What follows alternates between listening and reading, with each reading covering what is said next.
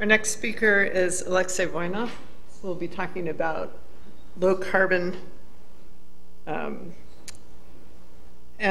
climate mitigation.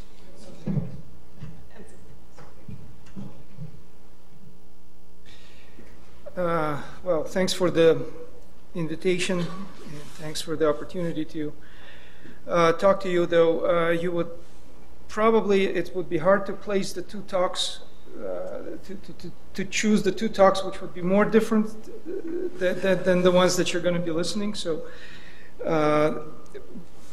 basically, you need to really switch gears from, let's say, real science to some kind of hand waving that I'll be doing. I've been associated with CSDMS systems for quite some time, probably more than a decade, and it's really impressive how the whole program evolved. And apparently, at the moment, we are also at the stage when at least there is some consideration of the humans in landscapes and in these geomorphic forms. And probably that's one of the reasons why I'm here talking to you about something that we're doing right now in this project. And though myself, by training, computer scientist, working a lot in environmental modeling, doing some watershed modeling in the past, then gradually evolving more and more towards the human aspects through stakeholder involvement, and then eventually to economics. And I'll try to explain some of the reasons that drives me in this direction and that makes it kind of interesting for me to explore these issues.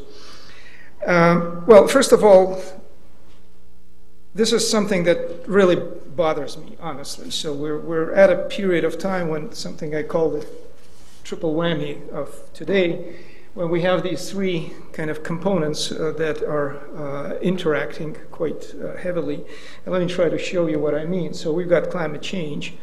As a result of climate change, we're expecting some increased variability in floods and droughts and hurricanes and all that kind of nasty things coming, which you are well aware of. But if you start to somehow extend this chain of events, what you also realize is that, well, we need to somehow prepare for that, if not avoid it,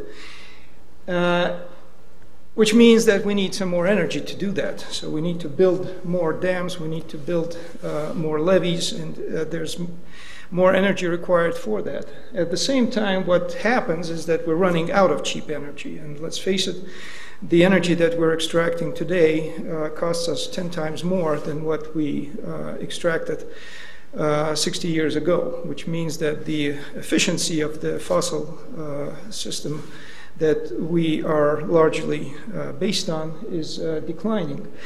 So immediately we also see some kind of a feedback effect, because in fact the burning of these fossil fuels is what's driving climate change.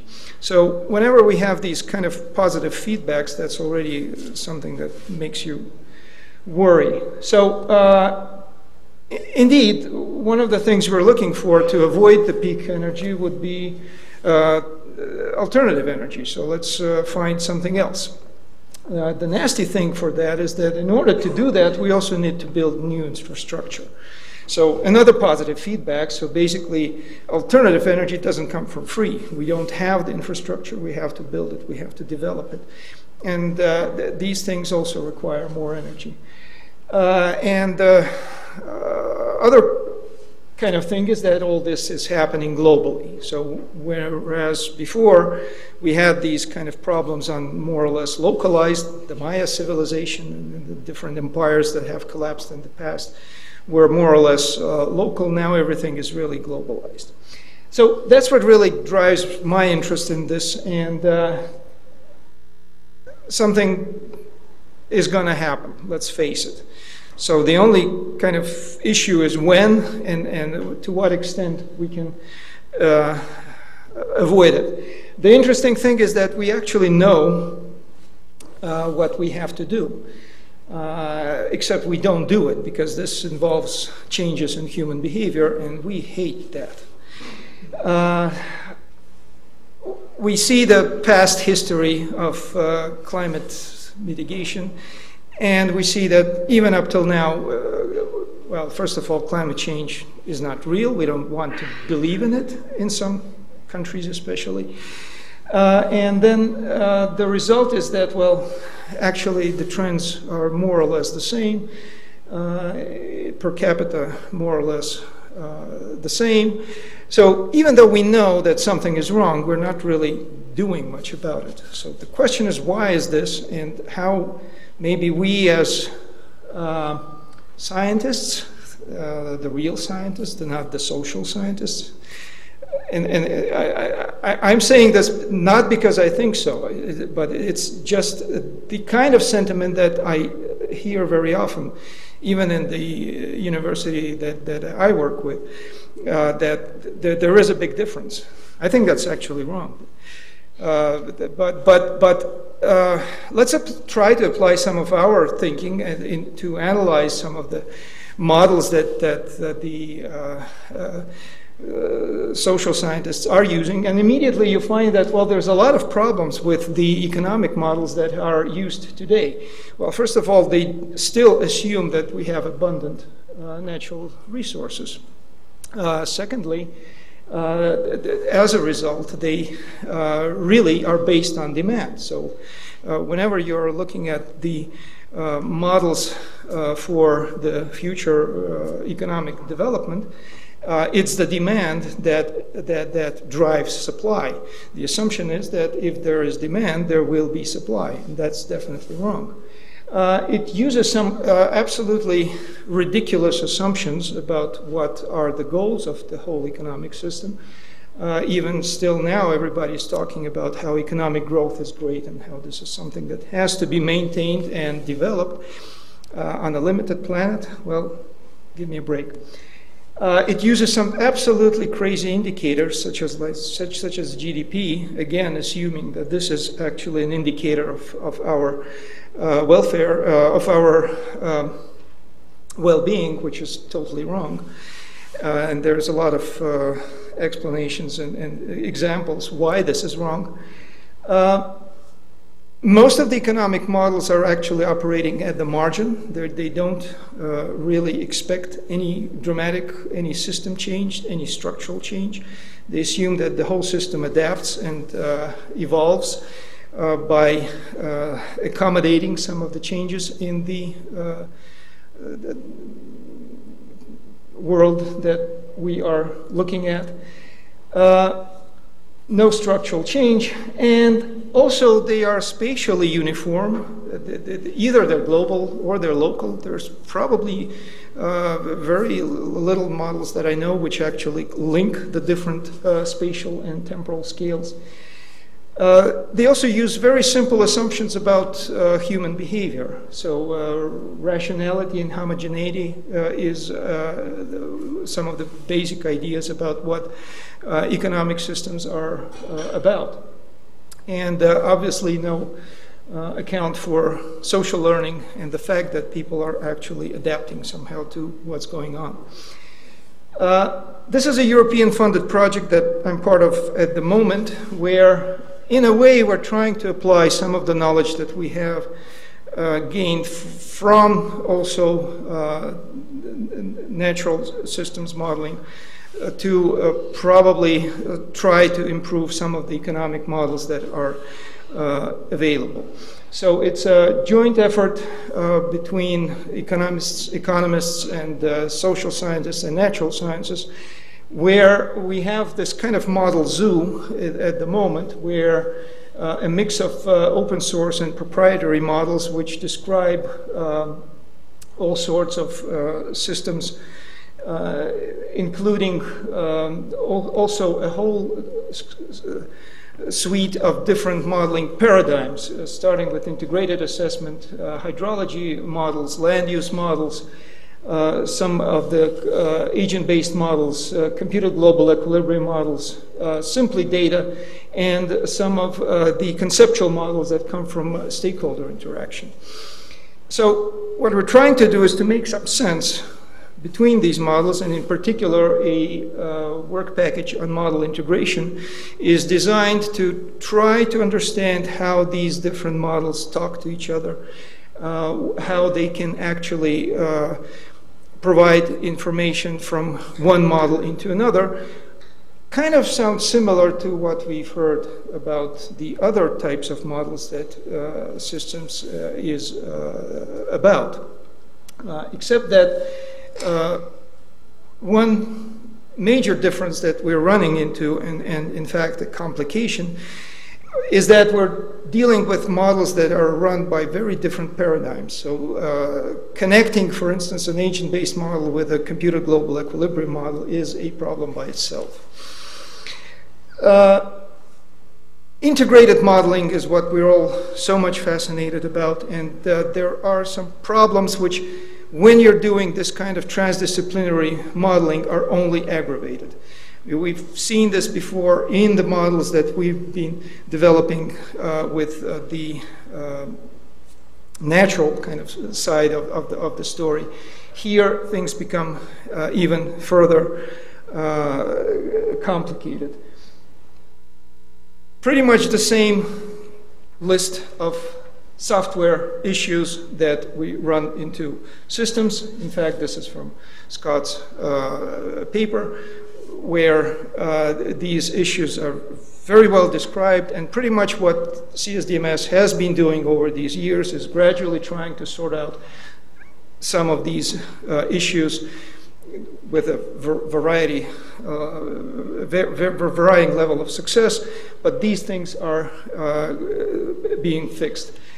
From the modeling angle, we still see some problems. So first of all, what we realize, and this is actually something that comes very nicely once you start discussing these models with the stakeholders and with the users, something that is in a way addressed with the EKT efforts, but still a long way to go in terms of delivery of these results, visualizing these results, explaining how the different terms and assumptions used in conceptual modeling, for instance, can be translated and transferred into numerical quantitative models, and vice versa. How do we actually visualize our results to bring them back to the stakeholders and make them understand them?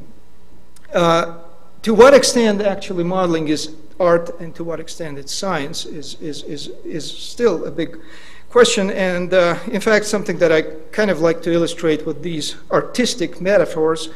I think I've shown it already too many times, but I still think it's a great illustration of what might be actually happening when we put models together without sufficient reasoning and thought put in place. A nice, supposedly, way to integrate two models. We have one component that is coupled with another component, and the result, at least to most people, seems to be visually appealing. If we use more or less the same rules, and if we do another type of integration, we will get something like this, called collective invention by Magritte. The rules are the same, yet the result does not seem to be as visually, at least, appealing as the previous one. So I suggest we call these kind of integransters. So that's what comes from integrating pieces without putting enough thought about how we actually do that. Another simple example, in geometry, we can also run into pretty nasty constructs. If we take a geometrically perfectly well-designed picture of a Belvedere, we can have another one which is also geometrically perfectly well arranged. Everything is in place, all columns, everything makes sense. And then if we try to put them together, again following very simple rules, a column is a column, we connect columns to each other, and suddenly we realize that we start climbing a ladder from inside and we end up in the outside, and something is totally twisty-curvy here, and that's a problem. Again, we applied the rules, we got results which were not necessarily what we expected to see. So, also what comes with piling models one on top of another as this complexity curves. It's harder to communicate, it's harder to explain them, it's harder to get stakeholders actually use them appropriately. And this is something that constantly comes to the stage when we start communicating these models to the decision makers and to the policy makers. Another alternative which has been also developing, and some of the models that we're dealing with in Complex are so-called integral models. Again, that's the terminology that is suggested to use when actually a model is used to develop the whole system, but from a certain angle. So you can build a regional model from the point of view of its ecology, from the point of view of its business, for instance. And then basically you're talking about knowledge integration. So what kind of knowledge comes from one type of model of the whole and another model of the whole, and how can you actually then put these things together? The artistic metaphor that comes to mind when you are dealing with these sorts of models is another kind of Chinese parable about the elephant that is being explored by 6 blind people coming from different sides of it. So one touches the trunk and thinks that it's a snake. The one who touches the tail thinks it's a rope, and so on. You know the story. So again, it's not really clear how do you communicate these models, and what's even more important and what's more difficult is to connect these models with the other type of models, or the other quantitative types of models that we use, which are more sector-based, disciplinarily based. So at the moment, this is the kind of first cut of models that we're dealing with and that we're trying to connect. The agent-based, for instance, model is supposed to be using the CGE model for updating the state of these agents on different local or regional levels. There is the system dynamics model, which is a kind of an integral model. And again, what we want to do is to compare, for instance, the results that come from here to what can be extracted from this other integrated effort. In any case, the technological imperative seems to be quite simple, quite similar to what systems has been dealing with over these years. In a way, we're trying to make these models less of an art and more of a science, more of a software tool, which then allows us to adopt and use some of the computer artificial intelligence approaches to actually sort through the different features and different options we have with these models using ontology, engineering, metadata.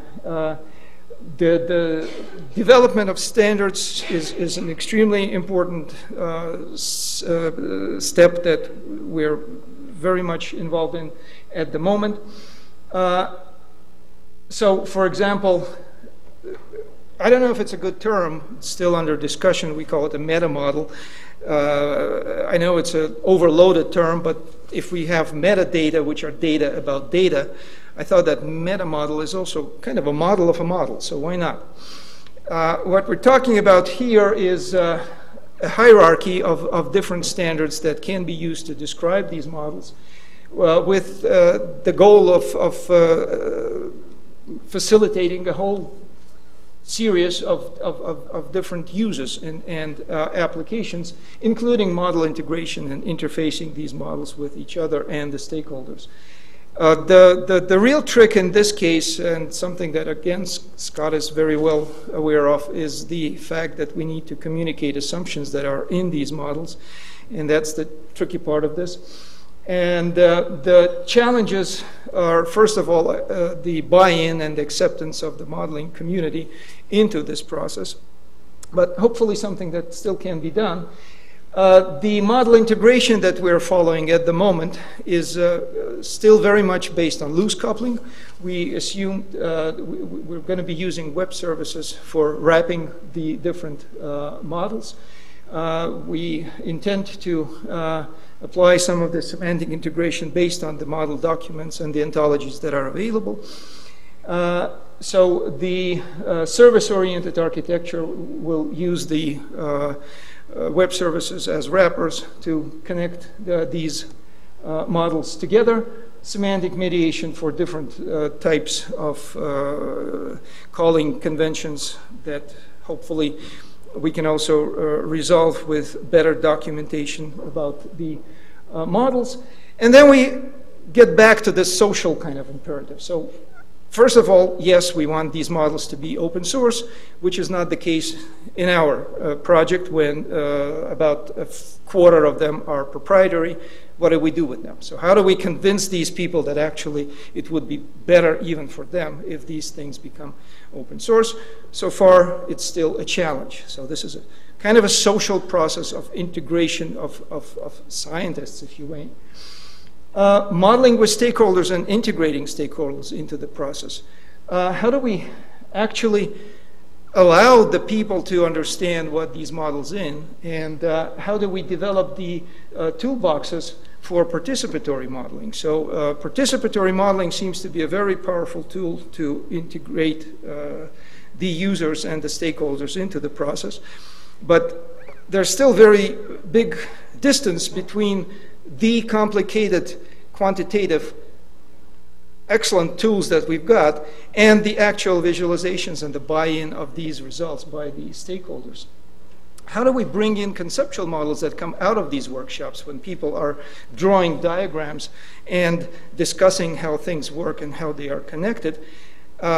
Is there any way that we can actually bring some of the quantitative dimension into this discussion and add to what they are discussing during these meetings? Visualization really is paramount for this process.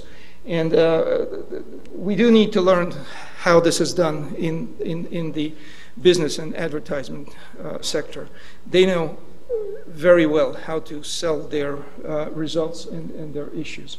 So the need is really to put the user up front and go out there and communicate with them.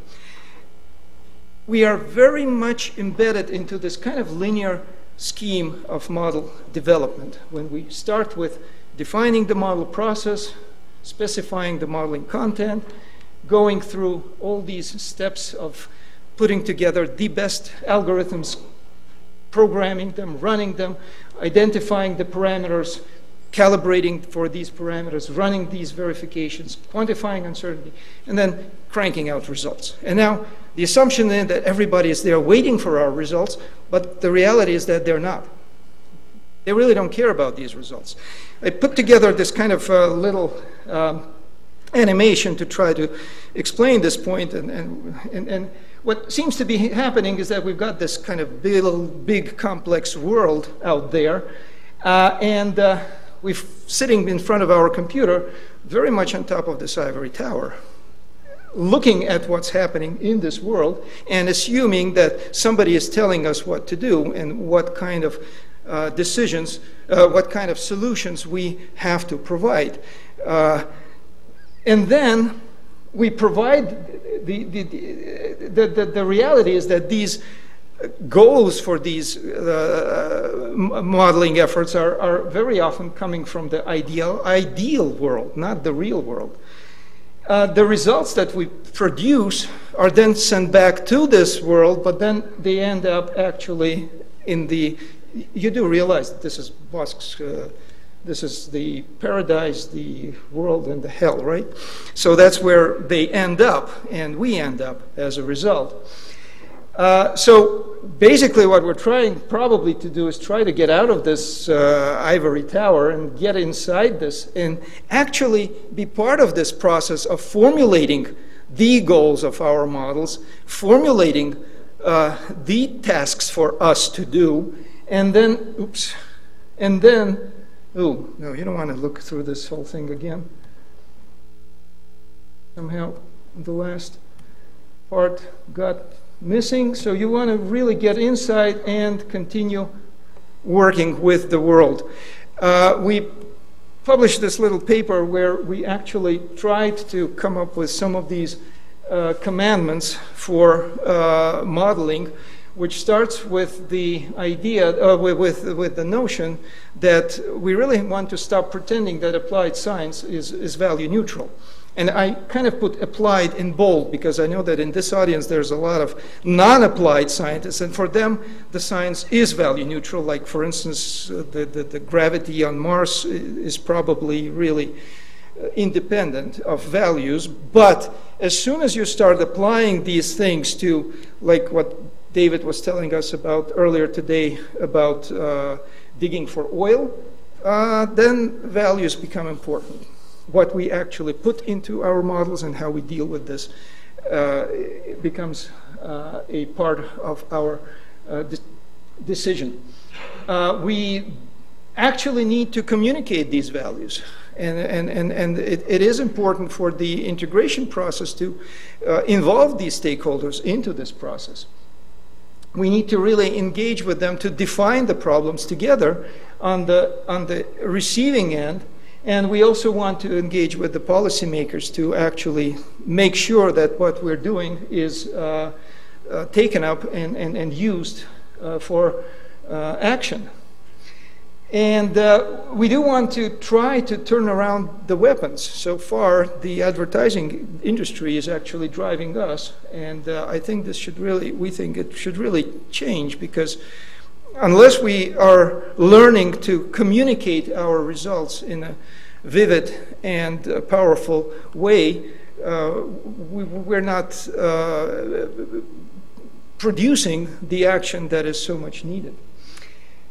So something that comes out of the stakeholder process, where you have a much more complex interaction between different stages of the modeling, and you constantly go through these stages, including the conceptual models that are also part of this integration, is kind of promising in this context.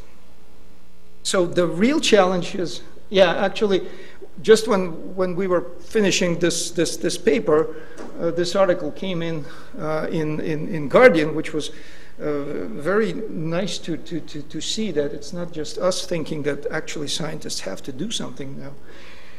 So just quickly to conclude, I think it's really important that we start thinking just beyond the discipline that we are in. And trust me, it's actually a lot of fun. You do find a lot of interesting things coming from other disciplines that people are doing. The integral models may actually be sometimes more useful than integrated ones. They are actually sometimes easier to control their complexity, because that's where you really choose the important things on the model development stage. The real issue is, how do you scale this complexity, and how do you continuously move from a simple model to a more complicated model as more data and more needs evolve. The temporal and spatial scales, we had an interesting discussion today in the Anthropocene group, where we immediately realized that even the definition of Anthropocene is very much dependent upon the temporal and the spatial scale that we assume. What is it in Anthropocene? And whether this is even a proper name for this group. How do we deal with the complexity that comes out of these models? It's becoming only more difficult to communicate these models. And again, integration of knowledge, conceptual, mental models of stakeholders with the quantitative tools that we have at hand becomes really a challenge when you're dealing with these transdisciplinary types of research that I've been referring to. Thank you.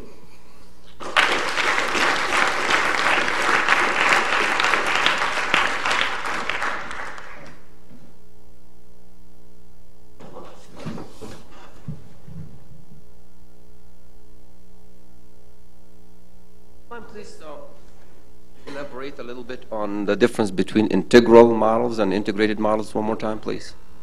Okay. The difference is that integral model, a perfect example would be World 3 by Meadows.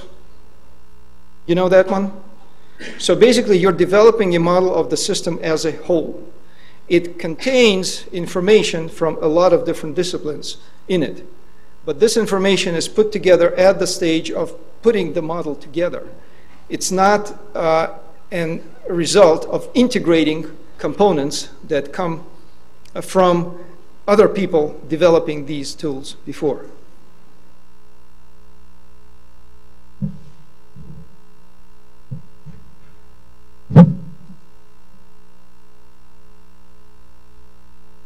We and many others have found that in the pedagogical treatment of some of these complex families of equations, the best way to get across much of the teaching is to make experiential education part of it. And I wonder if that's something that you can see used in the stakeholder group. That is, the models should have an ability for individuals to gain intuition by experimenting and finding things that are new with them and making that part of the exchange process. Absolutely. It goes even beyond that. What we found with these stakeholder processes that actually helps people understand and buy into the model is their participation in the model design. So what we do in participatory modeling, even though we have sometimes a pretty clear idea of our own what the system is and how it should be modeled, we start with these interactive discussions with the stakeholders when we ask them what they think the problem is. And then we guide them through this discussion, through the conceptual model, towards more or less the model that we have in mind, which also evolves from the input from them. So the visualization, the gaming part, and the playing with this model becomes obviously very important, but also the sense of them actually finding some of the ideas and concepts that they produced in the model turns out to be very powerful for them to understand what's happening and also to accept the model as a decision-making tool. Am I off the hook? Yes, yes, thank you very much. Thank you.